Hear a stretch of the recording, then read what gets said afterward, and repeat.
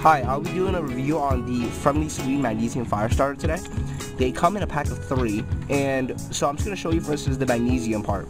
So as you can see, if I just start filing away, it builds a nice collection really easy. It's very soft, and I actually find it softer than the other magnesium fire starters. So as you can see, small piling, very easy to do. And the other part is actually the flint part. So as you can see, a decent spark. So for a magnesium fire starter, just like any other, this is actually, I like it a lot better than the other one available on Amazon. They come in a pack of 3 and I have it in my EDC.